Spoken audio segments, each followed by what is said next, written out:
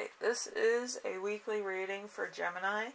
I also have some charms. They're actually part of my meditation. I call any shape, item that I meditate on or meditate about a charm, because it sets in motion different feelings and things. I will be reading that at the end with the channeled messages and all of that jazz. Anyway, so your writing prompt for the week is going to be non-human character. It could be anything from your dog to your cat to primordial being. But yeah, it's anything that you can possibly think about.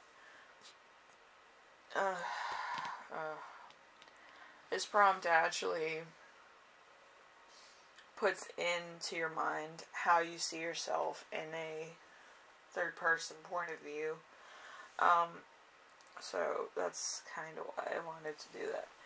But yeah, I had a lot of fun writing about this prompt myself, so I thought it would be a good week for it for Gemini. Alright? Anyway, let's get into the reading so we can get into fun stuff.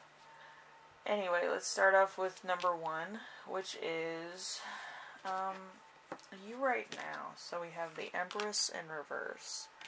The Empress in reverse is no fertile ground where the new can grow, no energy or creative process, nothing being created, no sensuality or destruction, no joy of the senses.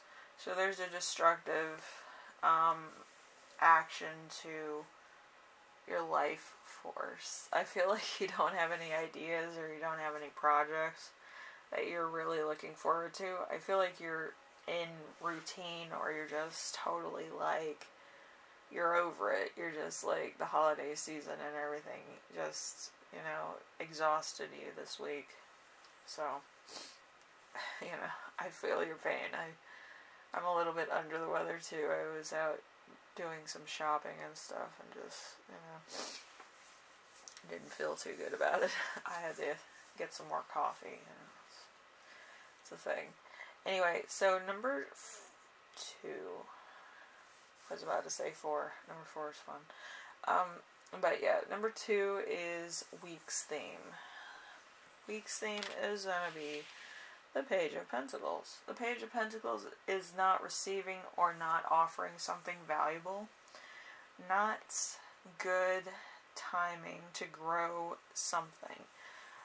Not being focused on material growth, no job, no money opportunity, no energy to create or add value, no solid opportunity on the horizon. So there is really nothing happening. I feel like you're just kind of, you know, just kind of drifting until you find something, or you find something worthwhile, you know. Which does happen to the best of us, I know that. So, we have number 3 with challenge. The challenge of the week is going to be the 2 of Pentacles in reverse. You have a lot of reverses. So, there might be a little bit of blocks here and there. So, your challenges could be a block. So, not adapting to the ups and downs. No flexibility, difficult to balance things, not considering the options, not accepting an unstable situation, a more stable situation, calm waters, no flexibility. So there's really nothing that you can do about that. It's either you're flexible enough to get a job or flexible enough to do a project, and if you're not, then it's just kind of like, you don't really get high-level positions either, so it's kind of like you kind of have to put yourself out there. If you're at a job and, you know, they ask you to do a bunch of different things. So, anyway, we have number 4, the fun one. We have the 6 of Cups for a lesson to remember. So this is something from your past. We have beautiful memories. Memory of the past, something to remember, innocence and purity, childish love, feeling safe and protected, good feelings, everyone and everything from the past, a memory of the past you're living within. So this could have been about formal relationships and, you know, innocent love or like school days or something. But you're thinking way back on that and being like, oh, I should have done this or I should have done that. I should have actually took that into more of a, you know, serious scenario or whatever. But, yeah, I feel like there's something that you're missing, and it's getting to the point where everything in your life kind of is at a stalemate. So, let's see. We have number 5 with the lesson you will learn this week, which is the Page of Wands. The Page of Wands is no new opportunity, no good foresight, no focus on growth, no passion, no exciting opportunity. So you're just kind of like lolling about, you know, you're just, there's nothing to do, you know. But I feel like everybody else is kind of doing stuff and you're just kind of in the background, not doing much, you know. And it might actually be getting to you, you know, so you're just kind of panicking. But I feel like that happens to everybody. So just a little about for a minute, you know, you don't have to be too crazy, but just take a minute to yourself, you know.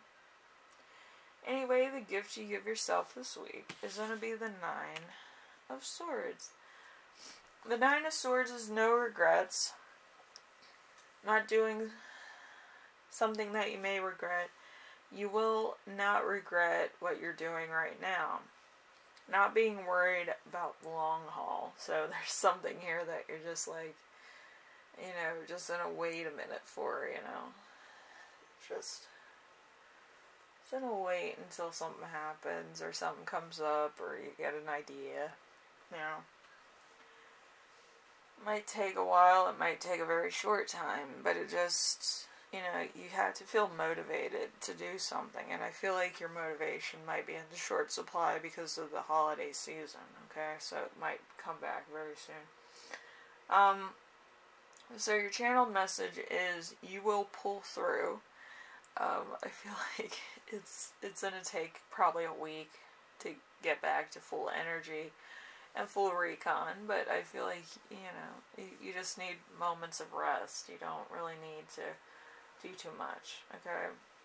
So, what you bring forward is feeling held down, responsibility, rules, binding, and possession. So, you might feel like you're, you know, not 100% okay with yourself. You're holding a lot back.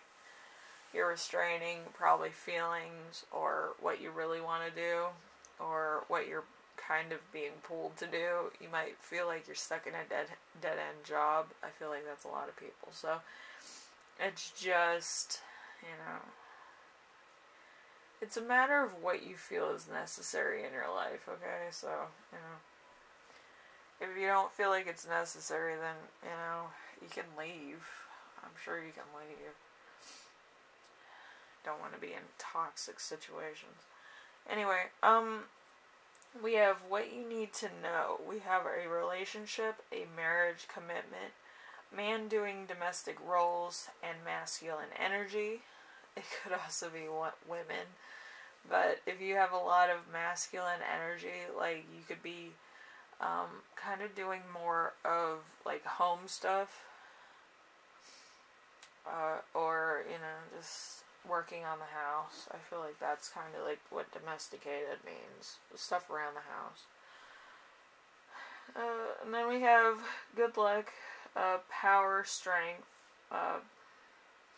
persistence, good luck, wish fulfillment, human strength, life, truth, shining light on darkness. So there is going to be some things going on. I feel like it's either you're with somebody or you're in a partnership or something, and I feel like this is stuff that your partner's thinking about, or what might be coming on the horizon. Okay, so they might be doing like a bit of a thing, you know.